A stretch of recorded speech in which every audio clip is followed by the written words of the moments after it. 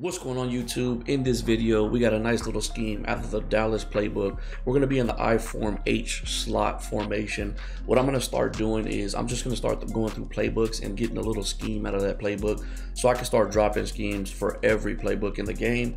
And you know, people have more variety if they don't use customs and they have to stick to that playbook. Like for MUT, you'll have something to go to. And if there's a certain playbook you're using that you're having trouble with right now, drop it in the comments down below and I'll find a scheme for you out of that playbook, help you get some money plays going, help you get some good route combos going, and just understanding how to beat certain formations on defense depending on the formation that we're in.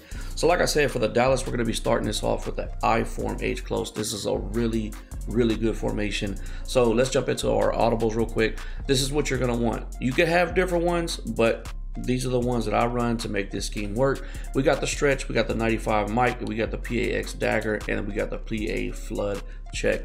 We're gonna mostly be working with the PA flood check.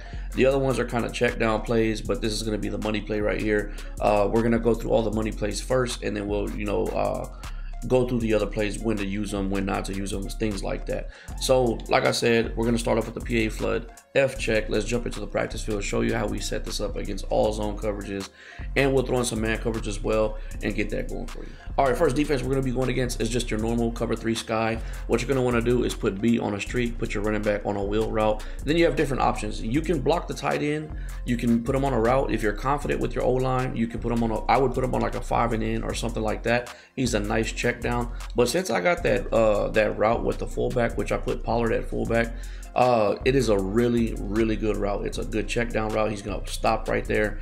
And then we also got the wheel route. The wheel route is not gonna be our go-to, but it is a good check down if we need to hit something quick and early. But we're gonna be mainly focusing on X, and just watch what happens. We're gonna get the nice bomb over top. This will happen every time against cover 3. The wheel route is really keeping that cornerback true to itself. I waited way too long to throw that ball, but you can see that we still got it. We're running it a couple more times.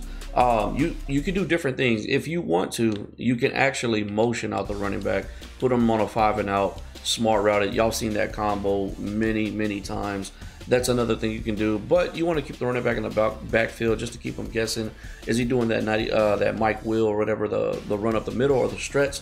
So you want to keep the running back, but you can do this. This is another way to beat cover 3 because it keeps that cornerback true to himself right there. You can see he like gets brought down, and then we can just lead the ball all the way to the right, get a nice one-play touchdown. Obviously, the other way I think is actually better. We'll do it that way one more time. Put him on a wheel route, put B on the street. And then I would, like I said, I would keep the tight end blocking just in case that this is the guy coming in. He can really set the edge. If he's on a quarterback contain, it can really mess you up. Knowing that it is this guy though, we're going to go ahead and double team him to get that better blocking and then be able to rotate and get outside to the right. Because I really do like getting outside the pocket. It does help. You don't have to, but that's just one of the things I really like to do. And then you can see right there, we got the one-play touchdown. This is against cover 3. We're going to jump against cover 4. All right, this is going to be against cover 4. One thing I forgot to mention about cover 3, it doesn't necessarily matter where you're at on the field for cover 3 hash-wise. But against cover 4, it kind of does. It makes it work that much better. Actually, it doesn't work if it's flipped the other way. So if you're on the left hash mark, you want your post route on the right side. If you're on the right hash mark, you want your post route on the left side. You literally don't have to do any changes to this play. Just to show you, let's go ahead and run it. I'm going to double team the most outside guy. But a couple things. If somebody's running cover 4 on you like this with this type of setup, just audible down to the run play in the middle. But if you know they're in cover 4 and you need, like, let's say like it's a, you got 1 minute left in the second quarter, they're just staying in cover 4 because they don't want to get beat over top. You can just run this play as is. Just stay in the pocket and just watch the safety. He's going to play real shallow underneath, and we got the one-play touchdown right there to CeeDee Lamb. This is a really nice one-play touchdown. It has that effect where the left side really doesn't back up. They just kind of settle down where they're at. But you can do different things. If you want to, you can put Pollard like on a 5 and in like this, just to have somebody to check down to the left, and then you have the running back to the right. But I wouldn't change too much about it. It's already a really good cover 4 bomb right there. I just didn't throw it that good, and the timing was off. And that's another thing. You got to get in the practice field. You got to get the timing down. We'll run it one more time just to show you that it is consistent. This time we're just gonna look at the routes right there though. Look at Pollard, he's wide open. I like that route. That's a really good route. where they just pause. I think it's called like a ghost route or something like that, but it's a really, really good route. So I usually keep it there, but that's against cover 4. Let's jump into cover 2. All right, now we're gonna be going against cover 2. Most of y'all, if you've been around the channel, know how to beat cover 2. Y'all already know. Deep post, slant route, just put B on a slant route right there. I would keep the running back and the fullback on the roster on. Really good check downs. If you're confident in your O-line, you know where the blitz is coming from, more power to you. You can put the tight end on a slant. Now, me personally, if I know they're in cover 2, now what a lot of people have been doing with cover 2 lately is they're putting a middle linebacker playing deep in the middle of the field, or a sub linebacker playing deep in the middle of the field. One thing about that, it does not stop the deep post. Just like cover 1 doesn't stop the deep post with the safety in the middle of the field, neither does that. He's gonna pass him up. You just need that time, and that's why I recommend keeping the tight end blocking, and you still have decent checkdowns. So just keep that in mind, because a lot of people have been running that where they put that middle guy really deep, and they think that it's gonna stop the deep post, and it does not. Just keep that in mind. But let's go ahead and show you how we run this and beat cover 2. Play action. Look at the routes right here though. Both of them get open. I'm gonna just go ahead and get the sack right there. But I wanted to show you with those 2 routes, the fullback and the running back, they're really, really good check down routes. If you need to hit them, the blitz is coming quick. Just watch out for the running back first, and then the fullback when he does that turnaround. But we're here for the 1-play touchdown right here over top. You're gonna see we have it. Be smart about it when you're watching the D line. If they're coming from the right heavy, which they were, just stay right there in the pocket, or you know, rotate to the left a little bit. Just understand where the blitz is coming from. I see it coming from the right side. If somebody is lined up like this, you know, and they're outside your tight end and your tight end's blocking, or your left tackle, and they're playing quarterback contains, and you try to move to that side just a little bit, he's gonna get the shed, and he's gonna get to your quarterback really quick. So if that's the case, just be smart about it. I'm watching my play action, and I'm watching the D line and seeing what happens. I'm seeing he's coming from the right, so I'm gonna rotate to the left a little bit, and then we get the 1-play touchdown right there. Well, maybe it depends on the speed, but right there we get the 1-play touchdown. That's the easiest way to beat cover 2. Let's jump into some other coverages. All right, there's a couple of defenses that I want to talk about that I don't talk about enough. Is a cover 6 and a cover 9. There's also a cover 3 cloud that plays similar to a cover 6, but we're going to talk about mainly the cover 6 and the cover 9 because a lot of people lately have been using those, and I don't really add those into these money plays. So let's go ahead and start adding those to these money plays and give you a better understanding. So cover 6 and cover 9, the dead giveaway that they're in one of those defenses is the cornerbacks. One's going to be closer to the line, one's going to be further off. If you see the right cornerback, he's 5 yards off the ball. The left cornerback is 7 to 8 yards off the ball. This is cover 6. The difference is when it's cover 6, the right cornerback's going to be closer. If it's cover 9, the left cornerback's going to be closer. Let's say you pick cover 6 and you flip it. You're just flipping it to a cover 9. That's basically what you're doing. So just make sure you understand the defenses when you're using them. They will play something like a cover 4 quarters. They kind of play like a man coverage. There's a mechanic to these defenses that you need to understand. If y'all do want a better understanding for these defenses, let me know in the comments down below, and I'll drop a video to give y'all an understanding on how to use it and understand it so you can use it better, and just not pick it and not know what you're getting into. So let's show you how to beat it though. And that's what I want to start doing with these money plays, to make sure we add these 2 defenses because a lot of people have been using them. So if you see the cover 6, which will be the right cornerback closer to the line, what you're going to do is put B on a slant and the running back on a wheel route. Just watch what happens. The fullback is going to get wide open. This is where you're going to get that man effect where they start playing them like it's man coverage, but they seem to leave out the fullback. So look what happens. If you don't understand this defense, you're going to easily get burnt like this, and it's not a good look. And on top of that, if I want to, you do need a burner for this because they kind of play over the top. But watch what happens with the post route. If I had somebody fast like Marquise Brown, Tyreek Hill, just watch what happens with the post route. Nobody's going to be able to help them over the top. And we're almost able to beat them right there, but the cornerback's faster. And I just wanted to show you that if you did have the speed, you will be able to beat them with that post route over the top. Nobody's going to help them. It's going to be like man coverage, but you will beat them off that first step when you cut, and that happens a lot. So just make sure to keep that in mind. You will need somebody faster, or if it's even speed and you got better route running, then you'll get it too. You'll get the ball on that one. But the easiest way to beat it, if you see the cover 6, is just to set it up like this. the fullback's going to be left alone, and you're going to see it's going to happen again, wide open. Nobody's there to guard him. Just keep that in mind. If you see that right cornerback, it's going to stay the same no matter what hash. Let's say I move the hash over and I keep the play the same. If the right cornerback is lower, that means it's a cover 6. Just set the play up the same way. Let's jump into the cover 9.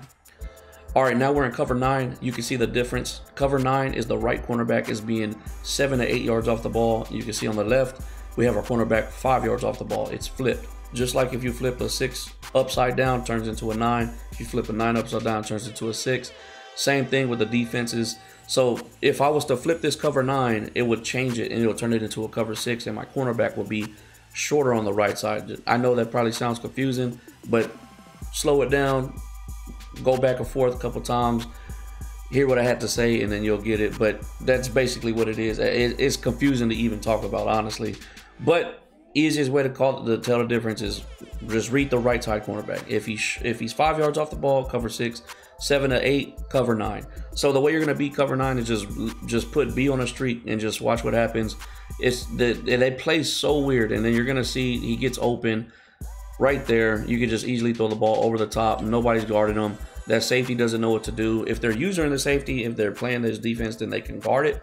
But most of the time, people play the middle linebacker or somebody in the middle of the field. But that's the easiest way to beat the cover 9. So if you read them like that, if the cornerback on the right side, 7 yards off the ball, 8 yards off the ball, just put B on a streak, and then you got the bomb over top. Nobody there to guard me. That safety's playing pretty dumb, just backpedaling. And if we have the speed, like I said, the Cowboys don't got the greatest speed. They got route runners.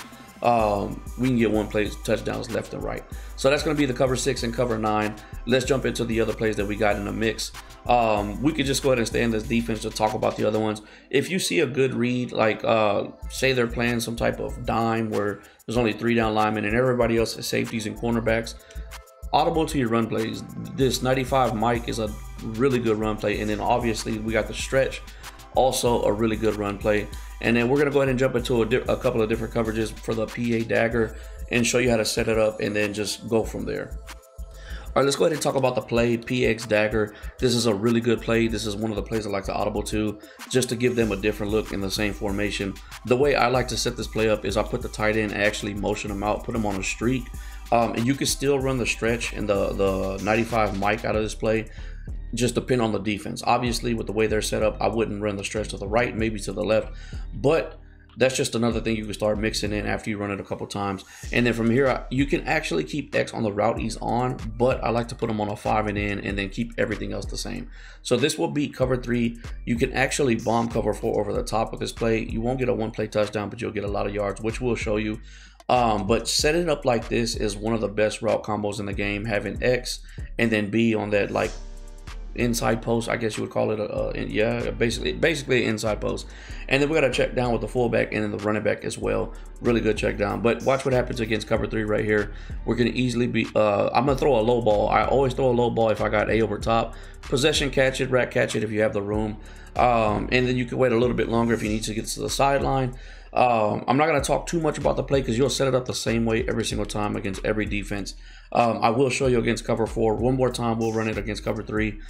This is the setup against all defenses. This is how I would set it up. You can keep the tight end in the tight end position and put him on a streak, but against cover 3, you won't get this same look. The cornerback will do a better job of guarding B because there's nobody there in his zone. Like I said, I'm just low balling it and leading it to the right. If you have the room, rack catch it. If you don't, possession catch it.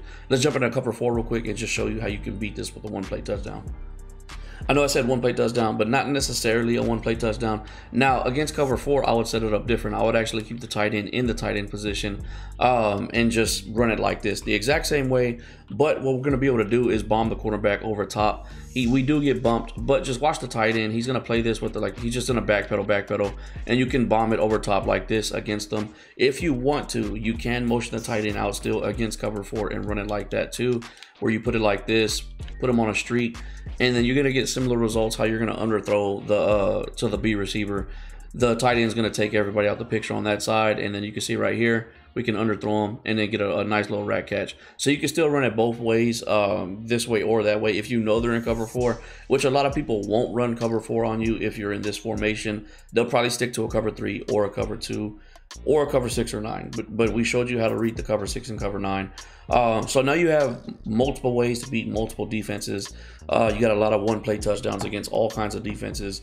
All right, YouTube, that's going to be it for this little Dallas scheme we got going for you. Like I said, we're going to be doing all 32 teams, including the unique playbooks like run, balance, run heavy, all that good stuff. But first, we're going to go and jump to playbooks that we haven't really touched on. You know, the more unique ones like the Dallas. A lot of people probably don't use the Dallas playbook, but just in case, you know, you got people out there that play MUT or your franchise and they stick to one playbook and they like to be a little bit different.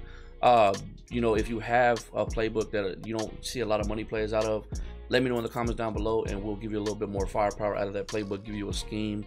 If you need help finding running plays out that playbook, or just, you know, some one-play touchdowns to mix in there, you gotta let me know in the comments down below and we'll definitely get to that, because that's going to be my goal. We're going to go, like I said, all 32 teams, and then on top of that, the unique playbooks. But I'm going to focus on the playbooks we have not, you know, touched lately or at all. You know, we got the Miami that we've been dropping heavy on, the Seahawks, the Raiders, you know, all those popular playbooks already have a bunch of plays. So if you got a unique playbook out there that you use that you don't see a lot of money plays out of, let me know down below. With all that being said, go ahead, like, comment, subscribe. Let's get it.